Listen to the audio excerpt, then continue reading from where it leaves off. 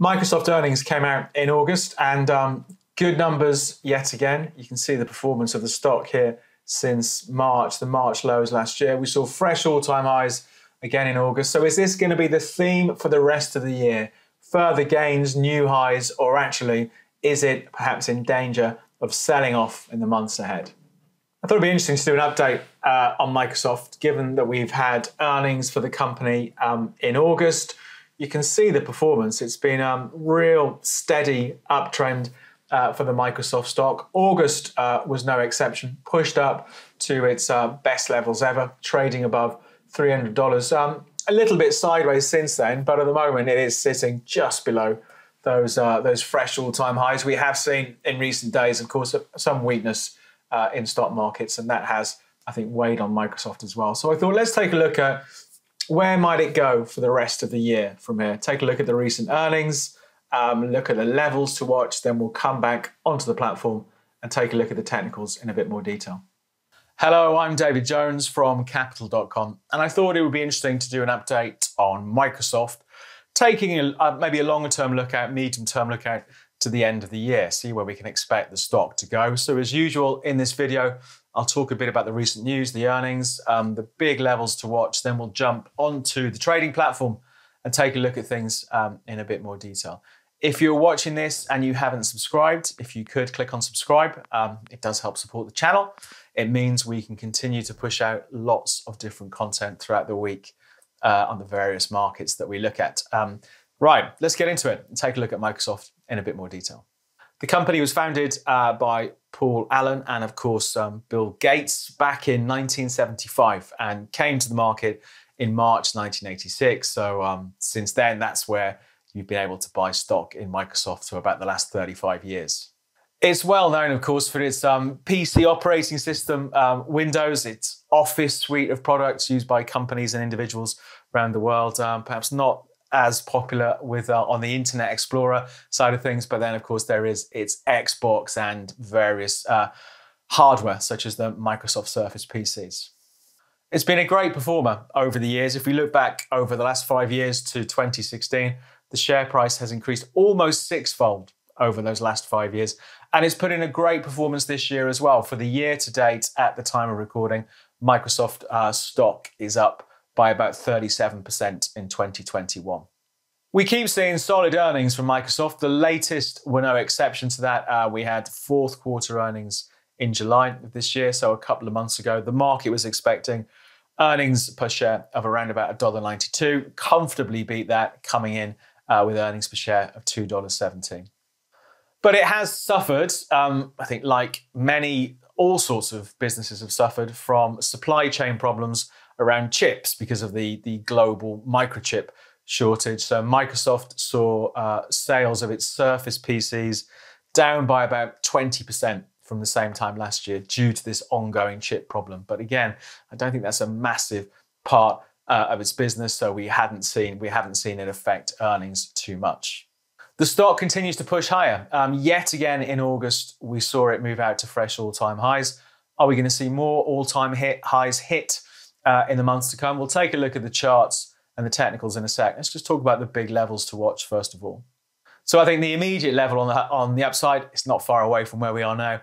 Those all-time highs hit in August, around $306 for the stock. After that, I think we're looking at psychological levels, so $325 next. On the downside, I think the most recent major low was towards the end of July. That came in around $283. So for now, this trend seems solid. Of course, there's always the risk that stock market or sentiment by investors towards stock markets can change given the strong rise it's had over the last 15, 16 months. But as usual, let's put some color into all of this and take a look at the Microsoft charts in a bit more detail. It's been a great trend in Microsoft, like many stocks, since the March lows of 2020. I thought we'd put a 20-day moving average on as usual, just take a look at things. And you can see, particularly since June of this year, the latest run higher, how that moving average has done a pretty good job of acting as almost like a floating support for the Microsoft stock price. We get the odd dip below it, like here, of course, earlier in September. we saw the price dip below the moving average as it fell below $300 for the stock. We'd seen a bit more broader stock market weakness in the last couple of weeks, and that has weighed on stocks such as Microsoft, obviously. But in the last couple of days, we've seen the stock flip above once more and move higher. So the latest signal from this 20-day moving average has been a buy signal. So from that point of view, it's suggesting the trend is still up. If we take a look at the RSI, it's a great illustration here, I think, of how it can be dangerous or not profitable, at least, to go with extreme RSI readings in a strong trend. The RSI on Microsoft, this is a 10-day RSI.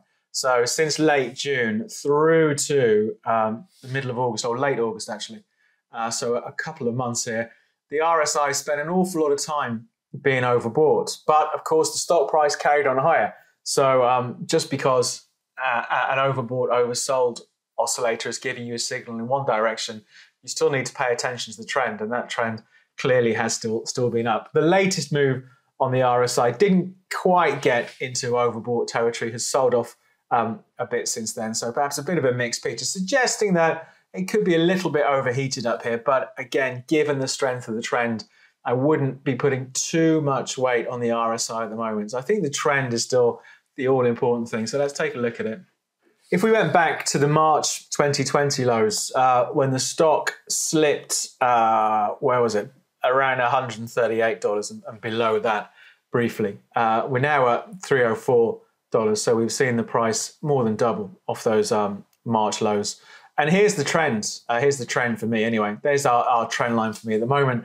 That trend line support is coming in around $270 for the stock. So I think even if we saw it slide 10%, for example, from where it is currently at the time of recording, that trend is still up. So I think for me, for now at least, the technicals do suggest to still be a buyer of dips. And I think if we did see it slip much below 270, then perhaps that trend is in trouble and we could be looking at a fall initially back to the mid-May lows, just below $240 for the stock. So overall, still positive. Arguably has lost some momentum over the last few weeks, as we have seen perhaps a bit more investor nerves for the broader stock market. But for now, at least, assuming we're going to see those all-time highs taken out, those August highs taken out, and given the typical short-term trading range for the stock is around about $20, I think some technical analysts would take the view if we see 305 broken, then the next target for the stock could be for a run up to $325. So that trend is still strong. I think 270 is good support on the downside. Let's watch to see if it can break 305 in the days ahead and set up another rally and perhaps a bit more strength into year end. That's it for the update. We'll come back to it and see how they're performing in the months ahead. But that trend still looks solid for now. We'll see if it continues to push out to fresh all-time highs. But from me, David Jones and Capital.com, we'll leave things there. Good luck with your investing. For more trading videos just like this, please subscribe to our channel.